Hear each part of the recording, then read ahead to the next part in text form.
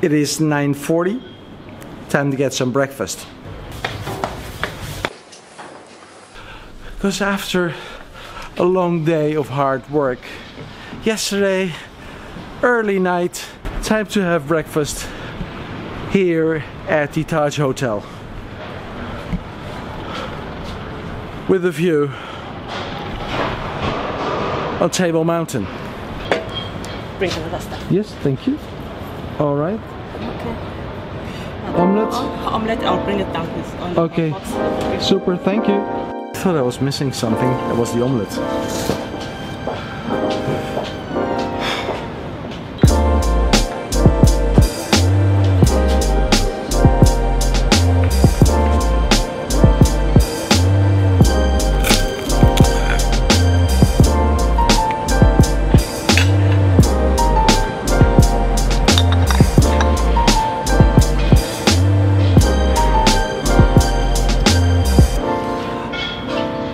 I must say, it's pretty easy to get used to staying in a hotel like this. Good service, good food, and a magnificent view.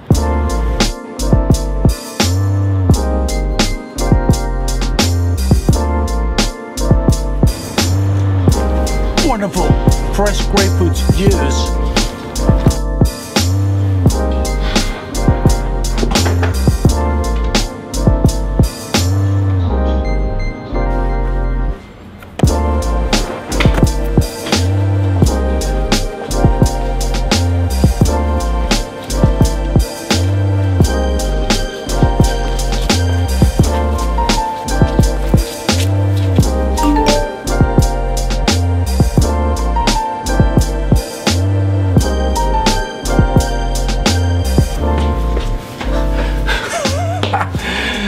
This hotel room is pretty damn spacious, I would say.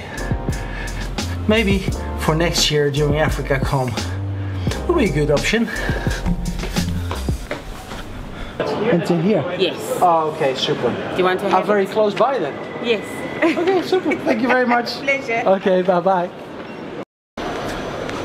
Until a few weeks ago, I've never heard of the company StreamWide. Now they seem to play a role in the mission critical environment. The company is exhibiting here at Mission Critical Africa, and at this point in time I'm having a meeting with them at the booth at the exhibition floor. They just joined the TCCA. I'm gonna ask them why they joined the TCCA, what kind of solutions they have, what they do in Africa, and why they're so excited. Recently you joined the TCCA. Exactly. What is exactly StreamWide doing? So in the beginning we were doing telecom solutions for telco operators. So we were providing mainly prepaid systems, voicemail system, VAS solutions mainly. And in the last 2 years we launched a new product line which is critical communication solutions, mainly the MCPTT, Mission Critical Push to Talk, for public safety and security entities. And then it was interesting for us to join the TCCA and be a member of the TCCA in order to be an active member and develop more the industry. Okay, so you have an MCPTT solution based on LTE, is that correct? Exactly. Okay. Say we have an MCPTT solution over 4G LTE and broadband networks. Of course, it is an all-in-one system providing multiple services. Of course, the PTT and group communication, but also geolocation and tracking, video calls and video streaming. But we are also interoperable with LMR networks, so we are able to integrate with Tetrapol, P25 and DMR networks. And that's what you find back in the TCCA, or all these organizations. All of this knowledge base is very important for you, right? Exactly, exactly.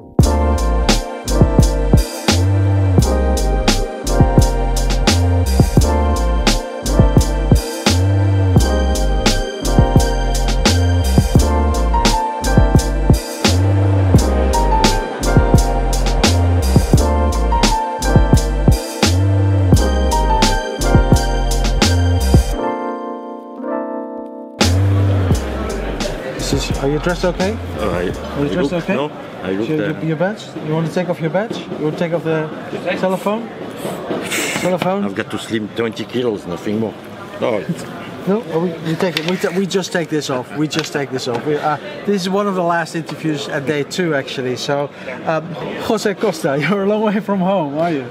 That's true, Gert. Very long way from home, as you also. That's right. Coming from Europe to so far in Cape Town for Mission Critical Africa is quite exciting, but it's a long trip. Yes. You just told me you spoke to all of your customers that you would have expected here to be. So that's a 100% score, is it? Until today, yes, we were expecting maybe 120 with new potential customers, but we don't have seen enough, unfortunately. So it's not always about the fact that it's quiet on the exhibition floor. It's about the quality of customers you get to your booth, is it? Totally true. I agree 100%. It's mainly the quality of the attendees that you get that make a difference in a fair. You can see hundreds of people in one fair and doesn't bring you any business. Now, just beside you, I see something laying here. This is a DMR, right? e-DMR. e-DMR. Well, so wait a minute. We have DMR Tier 1, we have DMR Tier 2, we have DMR Tier 3. Some people call it a little bit different, DMR Tier 3.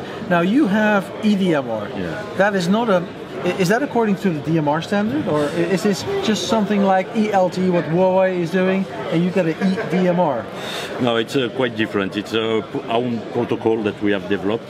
Our main customers were in Europe working on the VHF low band, on the 30 to 50 megahertz and 66 to 88, and doesn't want to change of frequency, doesn't want to go up until 160 or 400 meg. So thinking on the needs that they got, we have developed a specific technology. It has been running more or less at the same time than the classic DMR.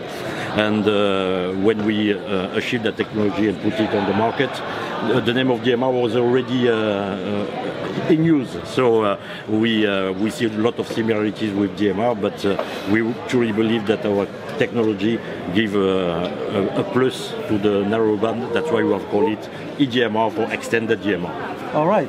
That's a clear explanation, is it? Is it? So is it? How new is this?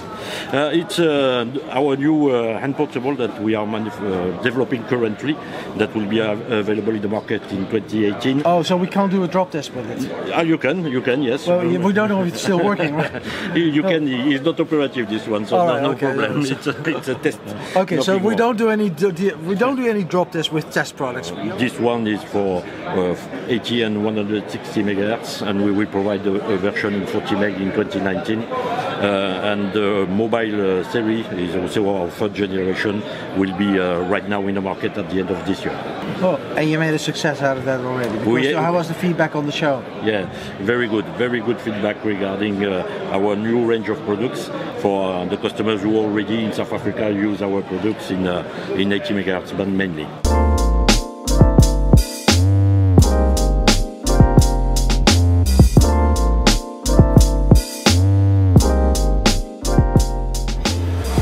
You probably have heard about speed dating, speed networking. Well, this was a speed lunch.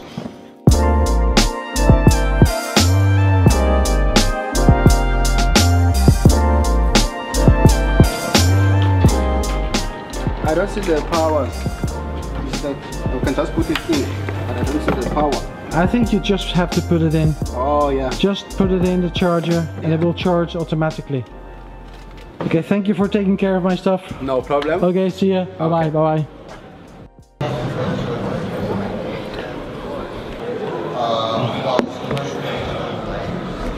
Paul, I'm bringing it back to you because I wanted to take it away because it's so unique. But not everybody knows exactly what that was. But that's your LTE node Pico Cell ATEX. And that is something that is pretty unique, is it? It is, yeah. In this market, we're focusing on mission critical applications for LTE. So what we've done, we've got a lot of oil and gas customers and mining customers out there. So we've developed an ATEX version of the LTE Pico Cell. So where would somebody deploy that? Oil refinery, chemical plants, anywhere where there's a fire hazard, but they want small cell, high-speed mobile communications. It's perfect for that application.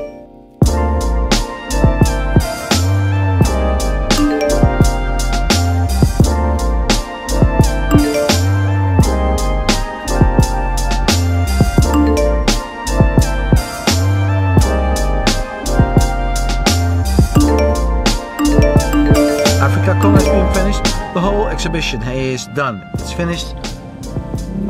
Nothing anymore. Most of the people who did travel to South Africa stay 1 or 2 days extra in order to experience the city of Cape Town. I can completely understand. And take a look there. These guys are just finishing off their work. I think I count 1, 2, 3, 4, 5, 6, 7, 8, 9, 10, 11, 12, 13, 14, 15. There were 15 people in a bakkie. Road safety. Actually, nothing has changed in 20 years. That's what you saw 20 years ago as well when I lived in South Africa.